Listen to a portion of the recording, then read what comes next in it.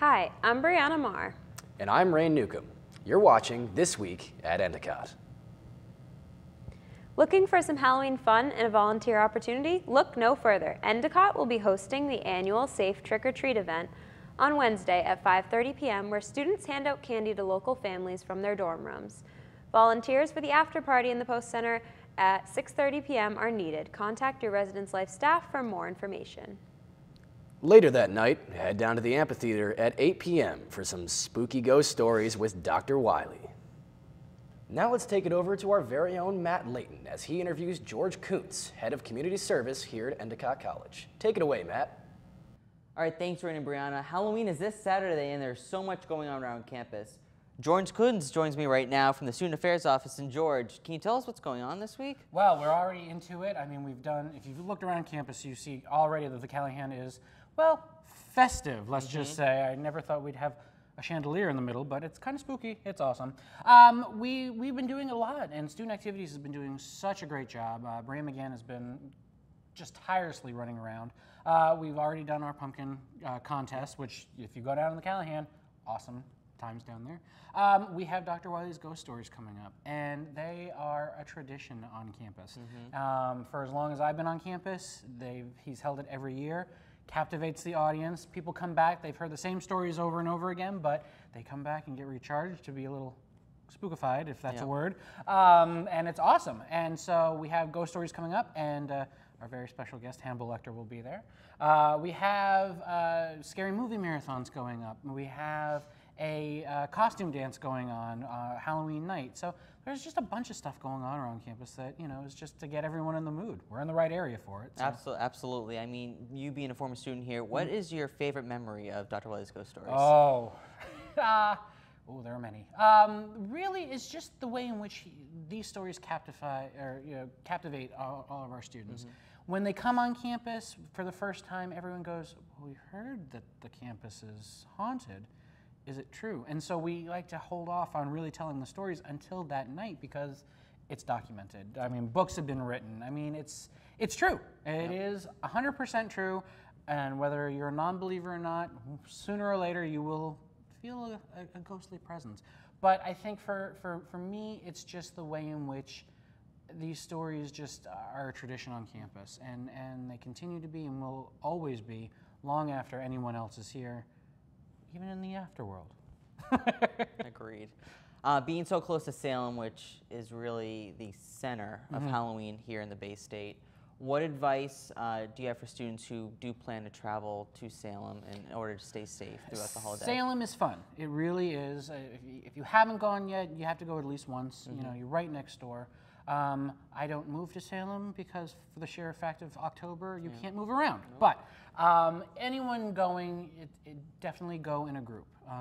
For as much as the city of Salem does a wonderful job at keeping everyone safe, they close the city down early to ensure the safety of the residents, but anyone coming in, I mean, there are up to 10,000 people influxing into the city of Salem just for that one night. So safety in numbers, always. Make sure you do, it's silly, but have a buddy system going on. Let people know that you are going in. Dress warmly. It's nice to go out and be in your costume and everything, but it's gonna get cold, and it gets cold quick, and we just wanna make sure everyone's being safe.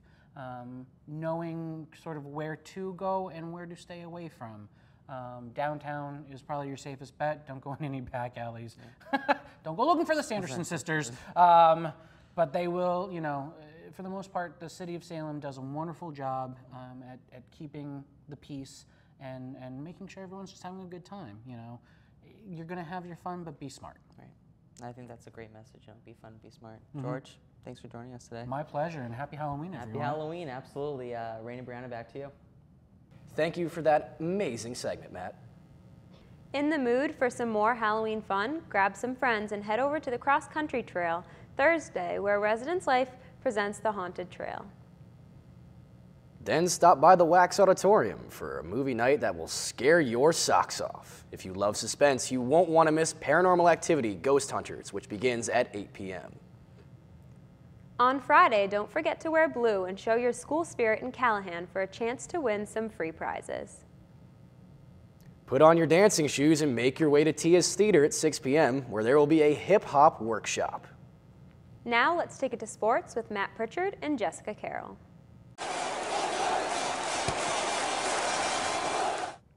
Hello and welcome to this week's edition of EC Sports. For ECTV, I'm Matt Pritchard. And I'm Jess Carroll. The football team picked up a big win over Maine Maritime this past weekend. The Gulls defense held up Maritime to only 14 points in their 37-14 victory.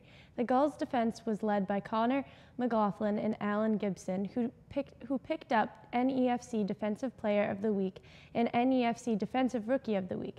The football team will be back at it Saturday the 31st as they travel to Western New England. The men's soccer team continued their unbeaten streak that dates back to their last loss versus Tufts September 8th.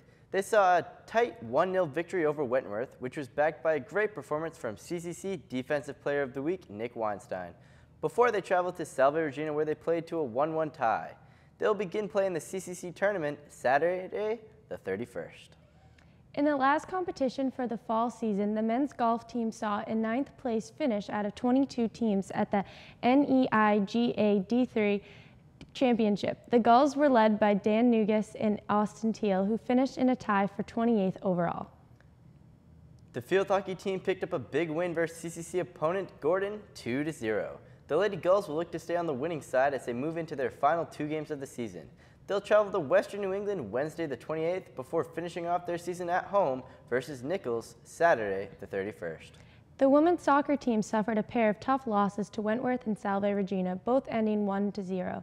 The Lady Gulls will start CCC tournament play Saturday the 31st.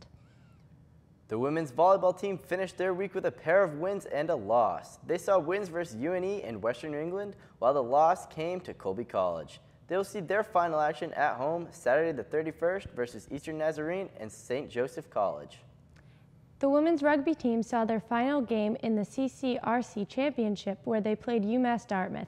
The game unfortunately ended with the Gulls on the wrong side as they suffered a 40-5 loss. While all the fall seasons are slowly ending, the winter seasons are beginning. The men's and women's hockey teams will kick off their seasons this week. The men's team will begin Saturday the 31st when they travel to Stonehill. The women's season will begin Friday the 30th in the Puck Drop Classic versus Plymouth State, and their season will continue Saturday the 31st versus Nichols. That's all for this week for EC Sports. For ECTV, I'm Matt Pritchard. And I'm Jessica Carroll. Happy Halloween, Gulls! Thanks, guys. On Saturday, Zombie Prom will be held in Gullies at 10 p.m. There will be a contest for best costume, so show up in your favorite costume for a chance to win. Now let's check out this week's forecast with our very own Jill Watch at the weather desk. Take it away, Jill. Thanks, Rain. After a sunny start to this week's forecast, we're predicting high winds and heavy showers for this Wednesday, starting at around 1 p.m., with high temps of 56 degrees and low temps of 53 degrees. Keep your rainwear out because the stormy conditions are predicted to linger onto early Thursday morning through the late afternoon, with a high temperature of 68 degrees and a low of 44 degrees. Friday will finally start to see some sunshine as temperatures reach to the high 50s and low temperatures in the mid-30s around the nightfall. There's a 0% chance of precipitation this week. Saturday will be mostly sunny with high temperatures of 53 degrees by early evening, cooling down to around 40 degrees by nightfall. Sunday will be partly cloudy with high temperatures in the 50s by noontime and back down to the high temperatures in the 40s around 9 p.m. In world news for weather, on Tuesday, October 6th, a hurricane hit lower east coast with excessive force. Towns of South Carolina experienced record rainfall and heavy winds. Here are just some of the heartbreaking photos of the aftermath of Hurricane Joaquin. According to locals and the National Hurricane Center, the damage that the statewide flooding incident has caused is still in need of repair. I'm Jill Watch, and thanks for watching EC Weather. Now back to the desk. On Tuesday, don't miss the chance to network with some successful Endicott alumni at Mingle and Dress for Career Success, held at Mistlewood at 5:30 p.m. Dinner will be provided and an RSVP is required to attend. Email careers@endicott.edu to sign up. Now check out Shake My Head News with Molly and Simone. Hello, and welcome to this week's segment of Shake My Head News. I'm Molly. And I'm Simone. A home break-in in Alpena, Michigan was solved pretty quickly thanks to cupcake icing. Police say a woman broke into a home Sunday morning and knocked over a tray of cupcakes before she fled. Police found the burglar a few blocks away from the home, highly intoxicated and covered in frosting. Speaking of cupcakes, a woman was charged with domestic battery this week for throwing cupcakes at her husband.